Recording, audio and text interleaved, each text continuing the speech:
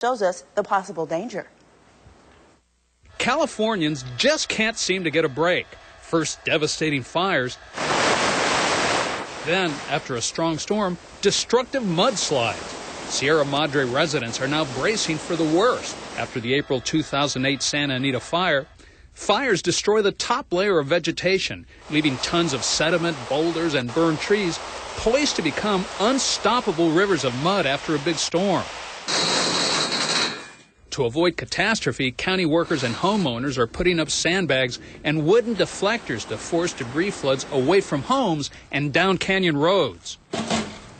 Ron Potter has spent $1,000 to protect his home. They pretty much want us to do our portion, and they've already made recommendations, the county, of what we should do to help protect ourselves. Let me show you what can happen without all these mitigation efforts. A storm hit this area just 1 month after the April fire, resulting in a river of mud cascading down this narrow canyon and reaching a depth of 2 feet.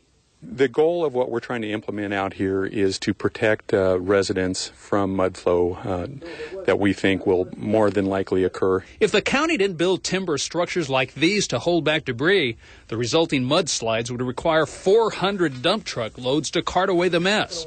Sierra Madre homeowners are happy to do their share.